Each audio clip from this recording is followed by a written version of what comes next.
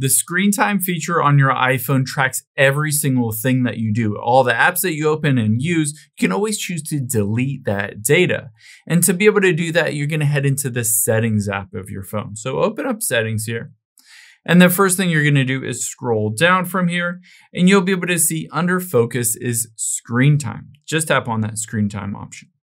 Now at the very top, I can hit See All App and Website Activity, and I'll be able to see every single day how much I've used, which apps I use, but I can't delete any specific app or website or anything like that within here.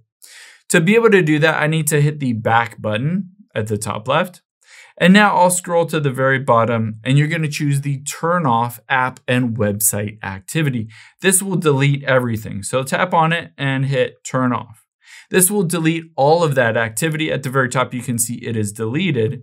Now keep in mind on here, you might need to enter in the screen time passcode if you do have a passcode associated with it.